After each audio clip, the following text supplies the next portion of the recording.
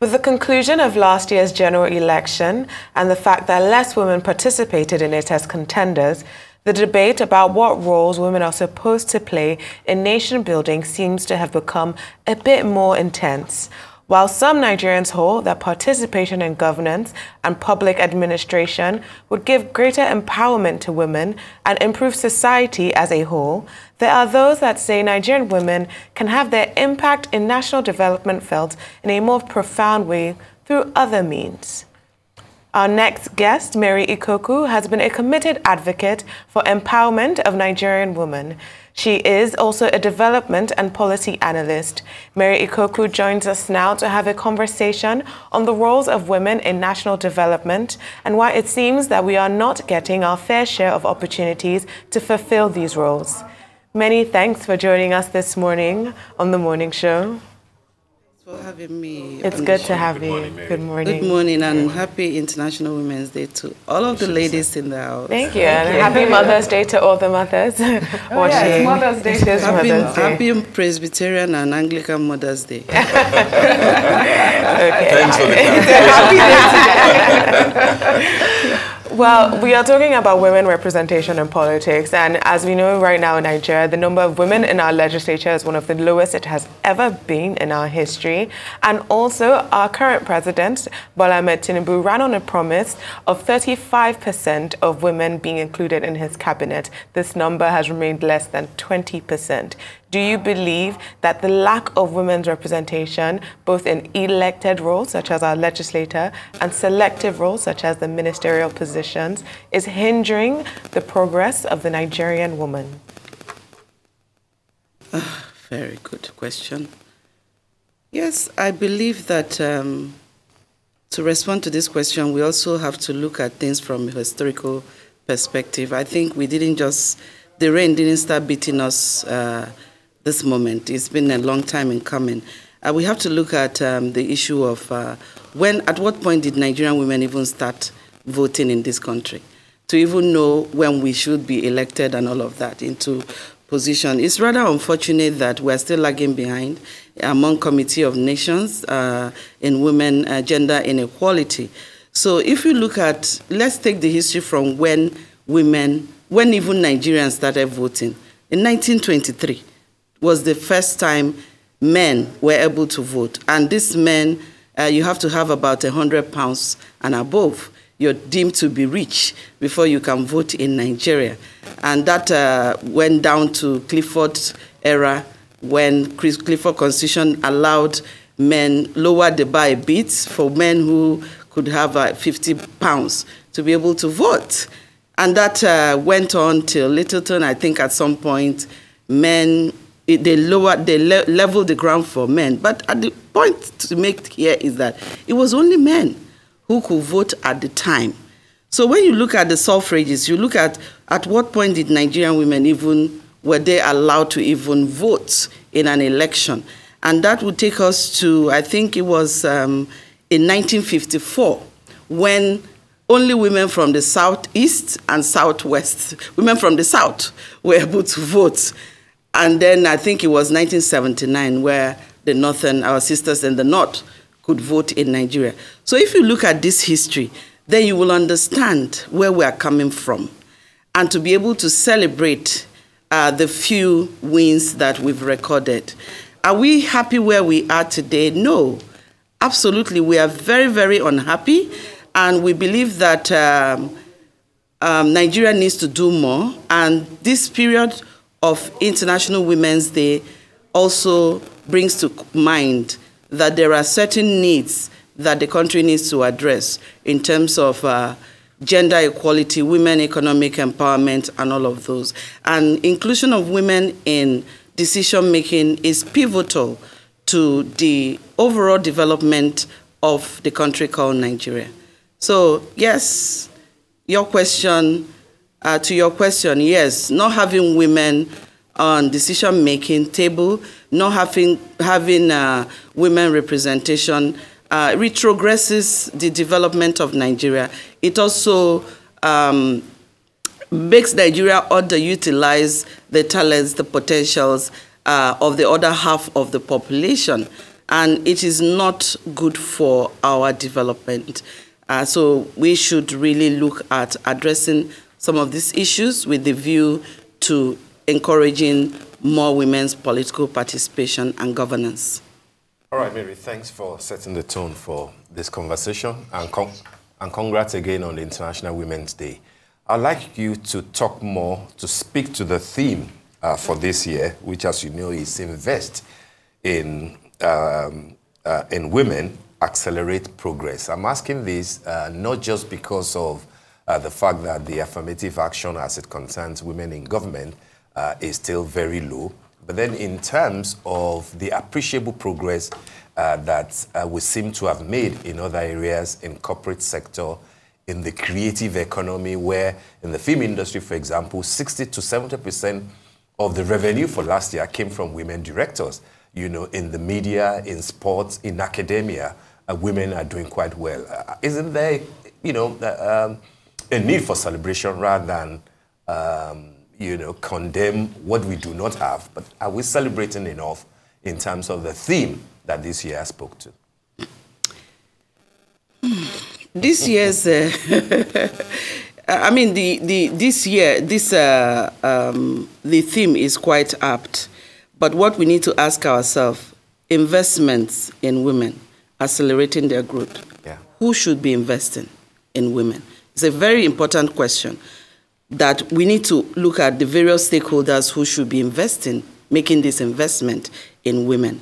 And they are government. The government needs to make serious investment in Nigeria, in women of this nation. And we do have a president who promised heaven and earth to these women. President Bola Ahmed Tinubu said women, and 35% affirmative action is the least he can do for Nigerian women. So we have a president who have promised and who has said that women will be, he will prioritize women and youth inclusion. So we look forward to the realization of that. Can we celebrate the quick wins, the few wins? Of course, we should celebrate, and that's why we're celebrating International Women. The Nigerian women are part of the entire globe that are celebrating womanhood, and not just for the 8th of March, but the entire month of March, which is the Women's History Month. So we have an array of celebration and conversations and discussions around the issues of women and girls in the whole of March. And so I want to think that, that we need to also look at areas where these investments need to go in. Women of Nigeria do have pressing needs, areas of needs that we should be looking at. And one of the things that I think of top of my mind now is that we need a safe nation for Nigerian women and their families. Safety is very, very important to us as women of this country. So as we celebrate, we also we also know that some of our children have been kidnapped. So these are some of the conversations, issues that we are having to deal with, and the kidnapping and all of that. So we cannot overlook the challenges that we're having, even while we're celebrating. Because if we overlook those, you can even be on your way to celebration and you can get kidnapped. So we have to also still watch our back. We have to have confidence in our government and the leadership to see that women in Nigeria are safe. And women in Nigeria are operating in a safe environment. We need a safe nation for women and girls and everyone, even men in Nigeria. And another area I think that we need investment in women's economic development, entrepreneurship, building the skills of women, and in the area of education. And then inclusion of women in policy making is something that we must, as a nation, I think we may be becoming an emergency. Also looking at the issue of fighting gender-based and sexual and gender-based violence. So, and we must stop discriminating against women. And I'm happy that Arise Television is one of those television stations that have continued to support the growth of women, not just in the women that they put in front of their TVs, but even the women who are directors, leading as CEOs, and all of those in this television. And there have been uncountable times because I'm looking at who can invest in women. Arise Television has constantly invested in the growth of women of Nigeria. They've opened their doors to even the issues that affect women and girls. It's one TV that if we, as women of Nigeria, need to give an award on International Women's Day, this television station, I'm sorry I'm saying this She even now. She didn't really applaud you. She didn't really applaud you for what you're saying. It was unplanned, really, but I just have to say it because it's my truth. Yeah. And I believe it's the truth of so many women in Nigeria. So just to say that we need to look inwards. And talking about celebration, even today we're going to be celebrating a woman king. I came to Lagos for that single reason. If you remember the woman who was the returning officer during the governorship election in 2023, Professor Nena Oti. I'm in Lagos because we are celebrating her today to mark the International Women's Day. So we are still celebrating because, of course, we knew there was a time that we didn't have women as bank CEOs, so we celebrate those. There was a time we didn't have women heading the tech companies. We are celebrating those women. We didn't have women even running for office or occupying political positions. We have a few, 3 in the National Assembly, in the Senate, and luckily, by some stroke of luck, Natasha Akpote joined the Senate, and we got 4 women out of how many senators, and 14 women in the House of Reps, and a few women in the state houses of assembly. Just to say we've made a few progress, but it's not enough. We want some more. We want parity, basically, so that Nigeria can develop, not just having women for the sake of having women, but having very quality women who can work and deal with issues in Nigeria, including insecurity. All right, Mary. Well, thank you very much for celebrating Arise News as you have done. And, you know, kudos to Nena Oti as well. We celebrate her as well. Well, you know, you made mention about the fact that you believe that it's this government that should invest in women. Well, the First Lady of Nigeria in her International Women's Day message said the same thing, that it was time to invest in women more than ever to accelerate progress. But invest in them not as charity, but you know, a strategy to build a future for Nigeria. And then she posed the question, and her question was to all women: what are you doing to help other women? How are you investing in her? And I'll pose that question to you as well. What are you doing to help women? And do you believe that women really do support each other, especially in Nigeria? I wish I can clap to that question. This is a very important question because oftentimes people come up with this narrative about women not supporting women. I think that we also need to understand that women are not homogeneous beings. Our characteristics will be different. I don't also believe that men support, every man will support a man because he's a man. You also have men who support women. You have women who support men. So what are we doing in this area? I'm here talking for women inclusion. Our organization, Emerge Women, in the last election, 2019 election, we invested over 30 million naira in training women who were running for office. The records are there. We trained women in the 6 geopolitical zones of Nigeria. We don't just train women, we recruit women who we believe have the capacity, competencies, and character to deliver the common goods and deliver, you know, development for this nation. We find them, we seek them out, and we train them, build their capacity so that they will be able to run for office and win their elections. But like I said earlier, you can understand where we're coming from and understand why we are not having a lot of women in leadership. And one of the way to support women is some of the things that civil society is doing and what women like myself and other incredible women in this country are doing. Tundu and your colleagues, you're doing so much also for women. I know Maokbe of Channels, she's incredible. She's constantly asking, what can we do differently, you know? And then we also know that there are a lot of times that media has helped in their own way, but also to say that this is a time to also remind the media that when you have a woman running for office, it's not a time to say mother of 5 running for office, because you don't say father of 10 running for office. So there are certain kind of conversations that we need to have. Even in that way, we want to support. Let's support women very well. Do women support one another? Yes, we do support one another.